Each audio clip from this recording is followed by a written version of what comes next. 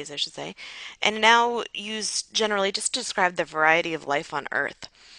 We measure biodiversity in three different ways through genetic diversity, species diversity, and habitat diversity. And each of them have a relationship with each other that we'll see how all that fits together. When we're looking at genetic diversity, we're looking at the range of genetic material present in a gene pool or in a population of species.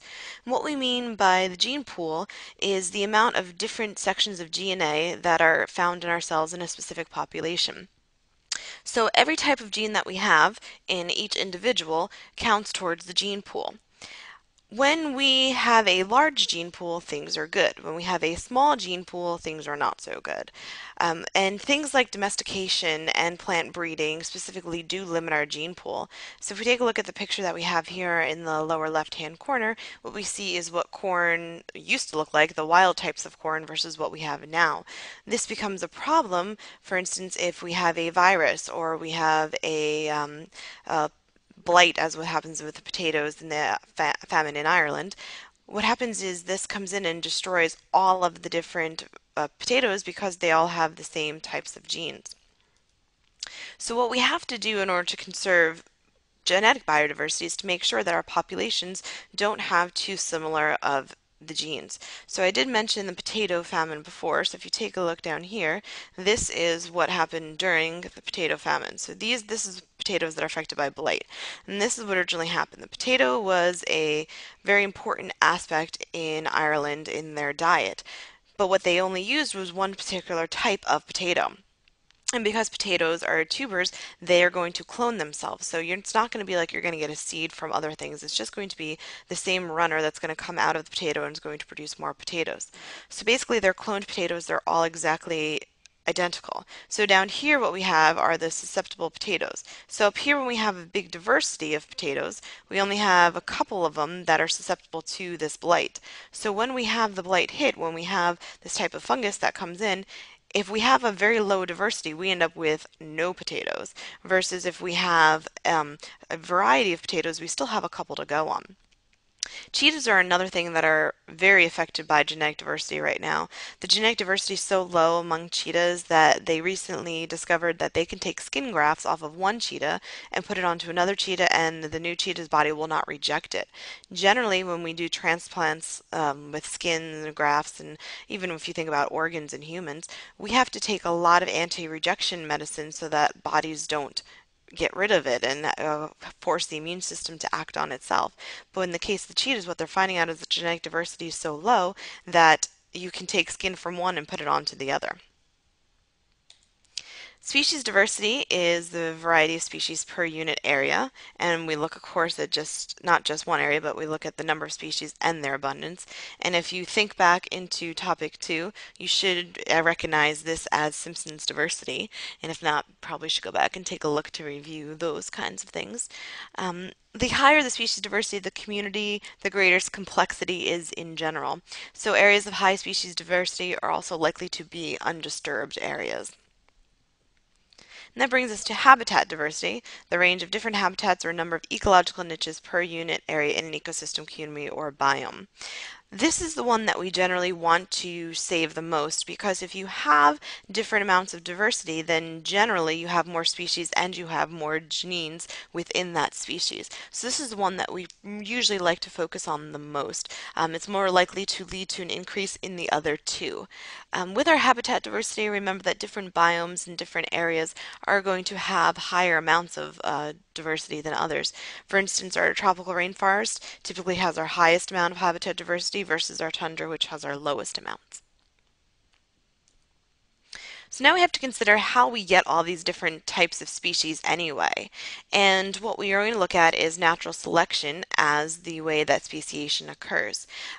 If you're taking IB Bio or you're taking other courses like biology, then you're probably going to go into a lot more detail than what's required by the IB, which is great.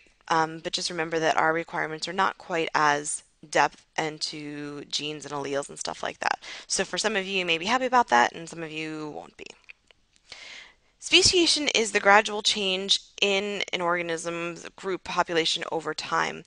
And remember that we like to define species as a group of organisms that can interbreed and produce fertile offspring.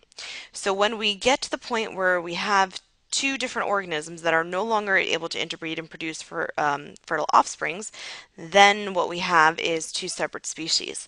So for instance, if we look at our classic example of donkeys and horses, they're two different species. They can mate and produce a fertile or produce an offspring, a mule, but because mules cannot reproduce themselves, they're not considered to be a separate species. So we have to look at what fertile offsprings mean too. And there's two different types that we generally look at, geographical or reproductive isolation. We do have to have a very short conversation about Darwin just to kind of give us some background on this. And what he did was kind of piece together all of his evidence by all of his trips, particularly on the HMS Beagle. And his conclusions that he saw, or the trends that he noticed, were that species tend to produce more offspring than can survive. So in the case, if you think about, bugs, we've talked about KNR strategists before, but what we look at is they're going to produce hundreds of offspring at a time, and only maybe a handful, 10 or so, may survive. Because there are more that are produced than can survive, this leads to competition within those groups. So what we also see as a result is that some of them are better able to compete than others, and those are the ones that are going to survive. And that brings us to the idea of natural selection. Individuals better suited to their environment survive and reproduce more successfully. And that's key there, that they're not only going to survive in their environment, but they're going to reproduce better than something that is not adapted to their environment. One thing to keep in mind with this idea of evolution and natural selection is that it is a change in the gene pool, that individuals do not evolve. And a lot of these little comics that we're going to see come from Berkeley's Understanding Evolution website, and it's a good resource to check that out. And so here's a polar bear without a fur coat, and he's wishing that he had a fur coat. It's not going to happen in that organism's lifetime. That polar bear is going to die and not survive because he doesn't have what he needs in order to survive in the environment. So individuals do not evolve, but the species, the change in the gene pool over time, is what changes. So here's kind of another little graphic to show you this in a nutshell. Here we've got the crows that are going to eat the beetles, and they like green beetles better than any other beetles for some reason. So we start off with a whole mix of these brown and these green beetles. If they keep selecting the green beetles over time, we see an increase in the number of brown and a decrease in the number of green ones, and then finally, because the green beetles have been selected against, what we have are brown beetles. So now these crows have to make a decision. Do I start to, or I shouldn't say decision, they have to react. Do they start eating the brown beetles, even though they're not as, maybe they don't provide as many calories or provide as much taste as the other ones do, or do they die in return? This ties into the idea of fitness, which is how well an organism can survive and reproduce in its environment. So if we take a look at those beetles again, maybe the reason that the green beetles are being selected rather than the brown beetles because they live in an environment like this flora of the forest. So there's lots of brown and not as much green. So the green beetles are going to stick out amongst the brown and therefore be eaten further. So they're not very fit for their environment. Fittest doesn't mean the strongest and the most able. Sometimes being the strongest does help you survive and reproduce, but not all the time. Fitness is how well the organism can survive and reproduce, not necessarily strength. So now that we know that natural selection leads to new species, what we have to look is at the role of isolation in the development of new species. So isolation is a process where we have two populations that become separated by usually geographical or behavioral, genetic or reproductive factors.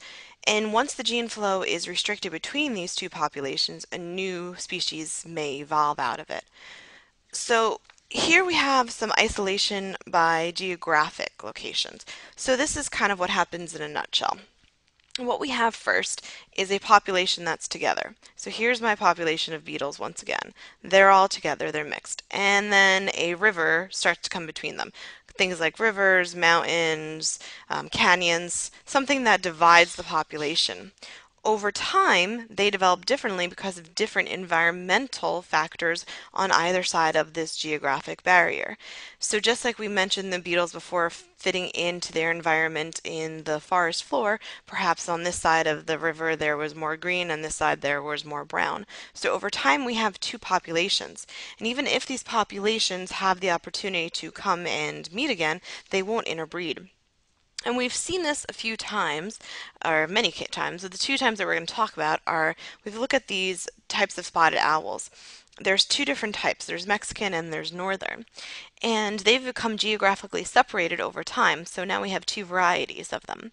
Given enough time in these continued isolation, they are no longer going to be able to interbreed and produce fertile offspring, so therefore they will become two separate species. So because of probably all the development that we have going on in the corridor here between, Las Vegas and Los Angeles, and all of development of communities that's happened, they've become separated from each other. This has also happened in the Grand Canyon. We have two different types of squirrels, one on the northern side and one on the southern side. And at one time they were the same population, they were the same species, but after the Grand Canyon developed, we have two different squirrels on two different sides of the canyon. Another type that we have is reproductive isolation.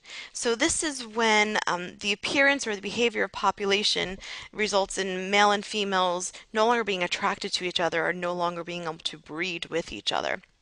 So for instance, up here we've got two birds that are going to make nests.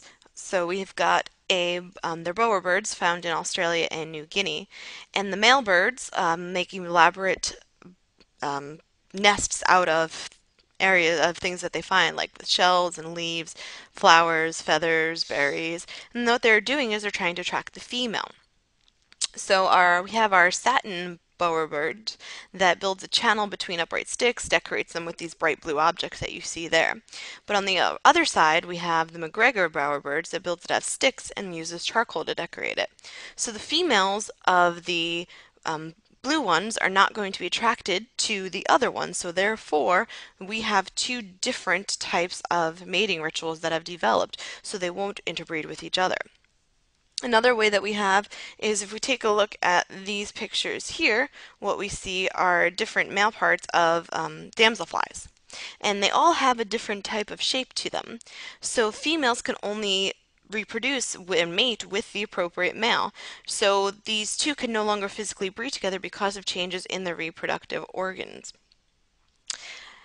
Another thing that could happen is a change of environment location. So if you take a look at these flies down here, there's different flies that like to reproduce in the mangoes versus one of the bananas. And if when they have a preference of one over the other, the females of the bananas are never going to say, hey, I want to go over to the mango and meet that male.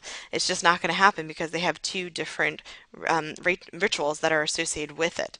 The last thing that we do want to mention with reproductive isolation is that idea of offspring sterility that we mentioned before.